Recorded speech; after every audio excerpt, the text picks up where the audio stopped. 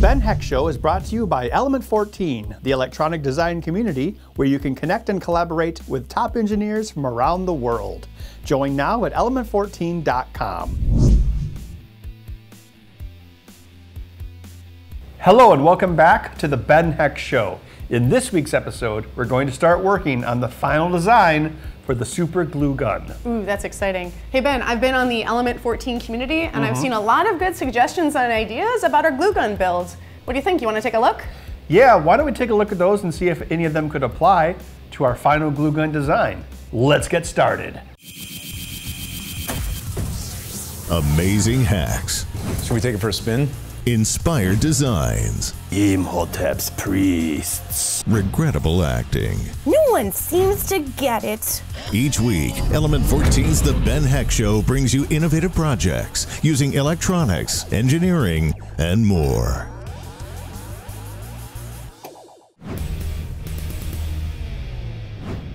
We're going to resume work on the super glue gun this week, but first, Karen thought it'd be a good idea to read some of the comments and suggestions from the community.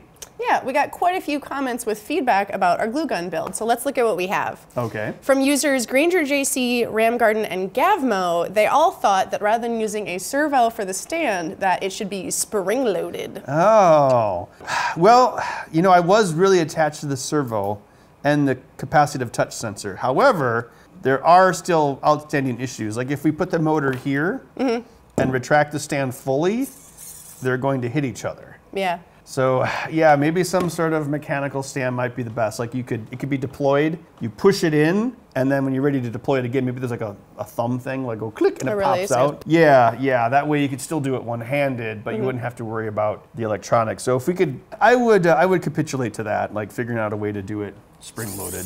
So the last idea came from one of our top members, Dab, and he said we should put an LED to indicate when the nozzle is hot, which I think we talked about before, but you were worried about having enough I/O. No, we have enough I/O. We can actually okay. run like a, what's it called, NeoPixel type LEDs. So we can have whatever color we want. So it could be blinking when it's heated up, then turn red when it's hot, and then maybe turn orange as it's cooling down. So I've been planning to do that, and we have enough I/O. So. Cool. Thank you to all of our community members for all of your suggestions and ideas. Now Ben, let's see how we can incorporate those into this week's episode. So we've got this motor along with a pancake gearbox. And originally we had it on the side like this. Then Karen was talking about having it down here, which does make more sense, but the problem with that is it's going to fatten up the handle. And we did some tests where we spread this out a little bit, like that, to match the auto stand.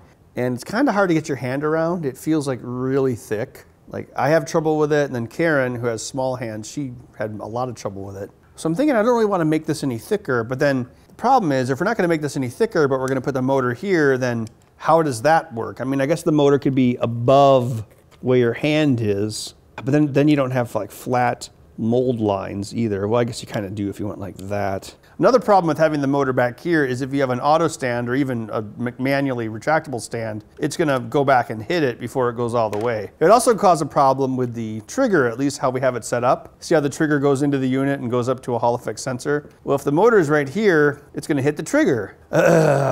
So many problems. All right, Ben, given these suggestions from our community members, I have a proposed design change that could hopefully fix some of our issues. So we had moved the motor from being sideways to down into the handle to try to make the design more compact. Right. But you said it was getting in the way of the trigger, and we figured out that it was it was in the way of the stand as well, and it was too far away from the heating element, so we would have issues with the anti-drip function because too often the stick would be disengaged from the gear, like the stick that was actively being melted would be too disengaged. When the sticks butt up to each other. Yeah.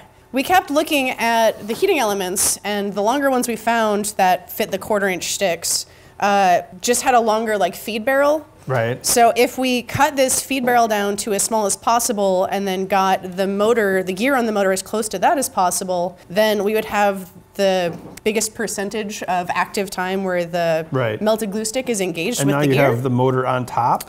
Yeah, so if we have the motor on top, then it gets it out of the way of the handle. We can move it farther forward. It doesn't get in the way of the trigger. So it does add a little bit of like a knob on the top, but we can, if we can figure out a way, you see I also added this narrow nozzle here. So if we can figure out a way to add that to the smaller heating element, then we can still have a long, narrow end. All right, makes sense. Yeah. Okay, I'll create some assemblies so we can flip the motor upside down, and then I'll also make it so we can rotate the motor centered on the axis of the gun so we can get it as close as possible to the glue stick along with the bearing without going outside of the main shape of the motor. Because the motor is already pretty wide, so we don't want the gun to be any wider than that than necessary. All right, I guess I've got some Fusion 360 work to do. Woohoo! I'm back in Fusion 360.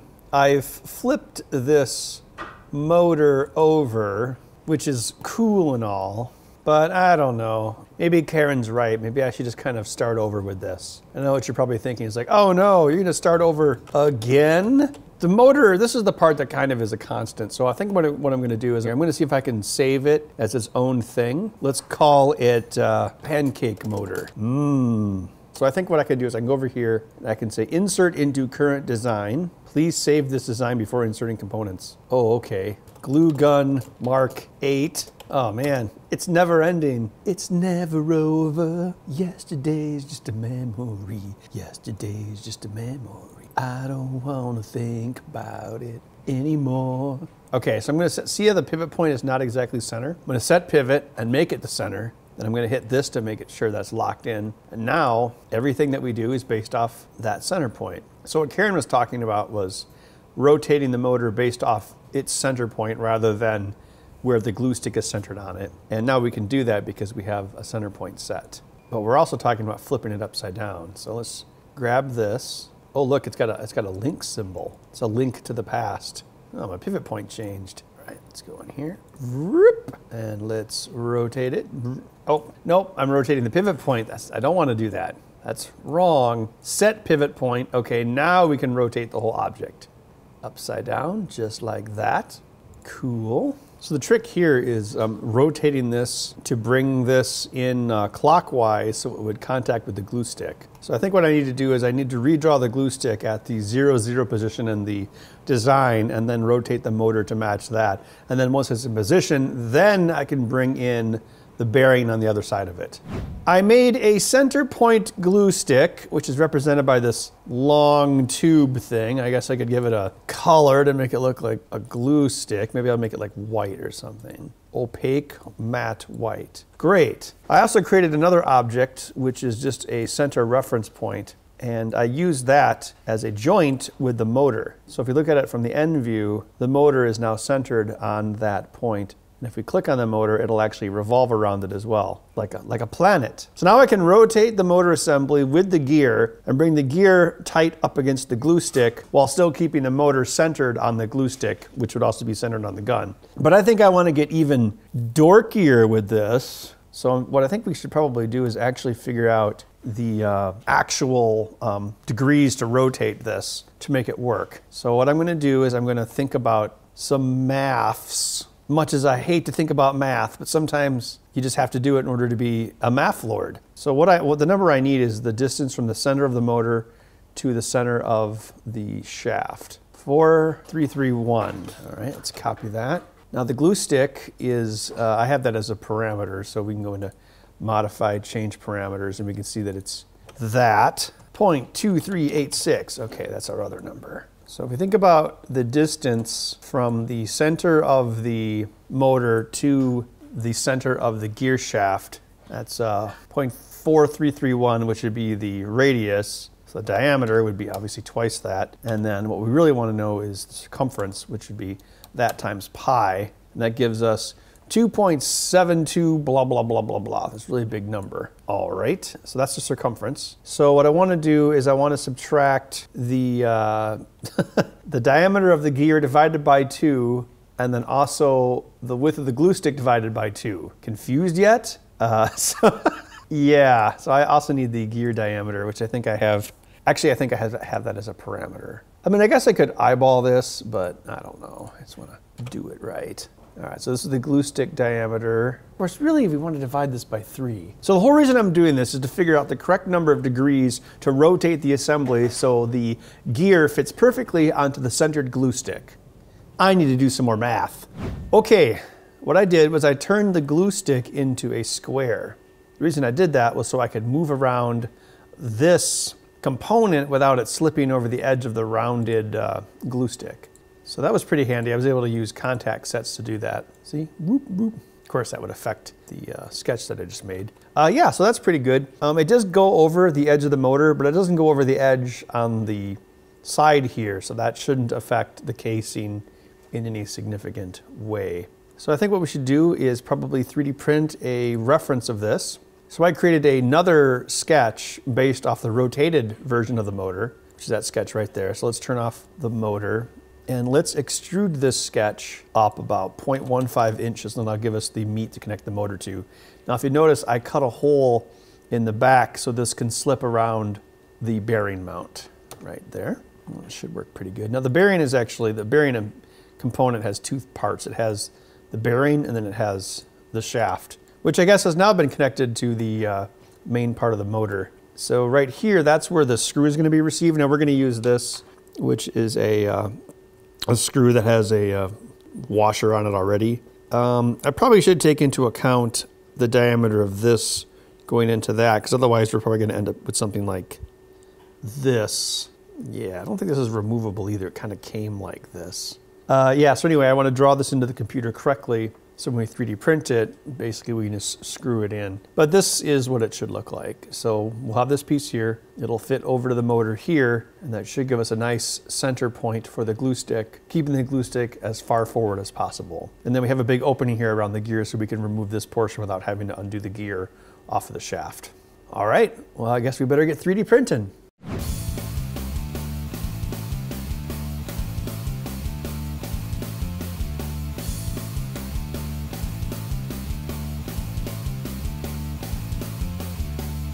Okay, I'm gonna hook this up to the bench power supply and see if it will extrude a glue stick. Feels like we've done this a million times. I'm in some sort of matrix loop. Whoa. Well, there needs to be some sort of support ridge here, but I think it's gonna work. Seems like a good way to crush my finger. Okay, it's not quite perfect, but it definitely has the correct spacing and it moves. So what I think I'll do is I'll reprint this with a ridge on it so we can keep it level. We'll test it again, and then we can take this and redesign it into the upside down motor mount gun.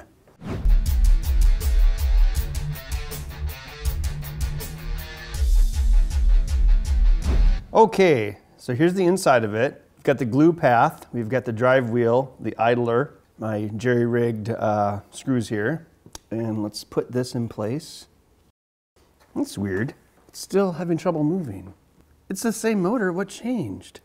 So we cut the interface tube down very short to try to have the minimum distance between the heater element and the drive gear. And that didn't really work because you see we have molten glue right here, which can get in the gear, which is not good. But that does tell us something, because originally the concern was when the glue stick presses against another glue stick, when you retract it, you know, you're not actually retracting the glue stick in front of it because it's not one contiguous stick. However, since it is molten this far forward, that means the point at which the glue becomes molten is actually a lot closer to the drive gear than we thought. So retracting from it isn't really that big of a deal, because it's like, you know, on a 3D printer, when you retract the filament, you're not going to suck the molten filament up out of the extruder, but you can reduce the pressure on it that will prevent it from basically oozing out. Yes, so the position of the drive gear relative to the loader is something interesting to think about, but I think that we're trying to solve a problem that doesn't really exist, because it's more about removing pressure from the extruder than actually pulling the glue back out of the extruder, because we can't. Okay, here is the auto stand itself. I ended up 3D printing it. I didn't print it a very solid infill. I think it'll be good. Anyway, this is going to go on the underside of the gun. You can see it here on the computer, the slide stand, which is that part right there. So it's gonna pop out like this, and the intention is that it can go up to about 2¼ inches out. So I've had to go in and make sure that there's enough space in the case, making it a space case. See that? Like a 0.20 tolerance. If you design something that fits exactly, basically it will never work. You always have to have some amount of tolerance, especially when you're dealing with these 3D printers, which aren't the most accurate things on the planet. You can get away with it when you do like laser cut stuff, but that's because the laser kind of creates a burn curve. If you look there, we have a spring post there, which is right there, and then we have another one here. So the distance between those two is the expansion of the spring plus the default length of the spring. So if the spring is this long to start, we have to take that into account and then also add how much travel we want, which is 2.25 inches. There's also a little bit of a slope on the front of this. You can see it here, IRL as well. And the idea with that is when that's extended, that slope should match like this.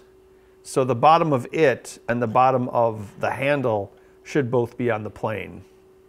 So it sits flat. All right, so what I'm going to do before I go on is I'm going to print out this part of the case. So I'm just going to drop this into Simplify 3D, which is my go-to slicer. Fun fact in Simplify 3D, Control L, and then tap on a polygon, boom, it puts it onto the surface like that. Cool. Oh man, I hope this doesn't take too long to print. You know what I could do? I could chop the top of it off because I don't actually need that for my test. That could save me some print time. I should be able to print this and then test to see if the spring mechanism works. And then if it does, I can proceed with the rest of the design. All right, let's try this out. Obviously, we only have one half of the case. I'll just kind of hold my finger here to keep things in line. Yeah. This will be spring loaded. Here we go, and wham! Comes in, pushes down the spring, and resets. Well, it's not mechanized, but it does work. And we have our motor assembly, which has a cap. So this is basically a self-contained extrusion unit, right? This will fit, I think it's right about here. It looks kind of big. It looks like a grain silo. So the idea is there'll be a subtraction here. This will fit into it as its own little module. Then you'll snake the wires down the back. And then when you put the other side of this case on, those two sides will catch this in place and hold it where it needs to be. Okay, so yeah, I think we're on the right track. We just have to do more design work in Autodesk Fusion 360. That's all we have for today, but it feels like we've made some pretty good progress with the final design of the glue gun. Yes, the end is in sight. It's like right there. Maybe we only have one more episode on this? Yeah, I'm thinking in a future episode, one more episode of this project, we can get it completely designed and have a full prototype that we can pick up, pull the trigger, and glue will come out, and then we can evaluate it for possible production down the road. And once the glue gun's done, then we'll have the time to do some other cool projects. Yeah. So what do you think about the glue gun project so far? Do you need delicate glue gun extrusion or maximum heavy duty glue gun extrusion? Tell us about it on the Super Glue Gun subspace on the Element 14 community on element14.com/TBHS. You can also go there to read about other upcoming episodes, builds, and special events. Stick around because glue. That's still funny. Ha! And we'll see you next time. In today's episode, we're going to do the final design, 3D printing, and assembly of the parts to create the Super Glue Gun. Dear lefties, we feel bad because the world was not designed for you. Also, you statistically have a shorter lifespan. That's why we designed our Super Glue Gun for your needs. This is like one of those things where they cut open a cow and they show you its guts at like the fair. So glad I learned cursive in grade school so I could write beautiful hand-drawn letters.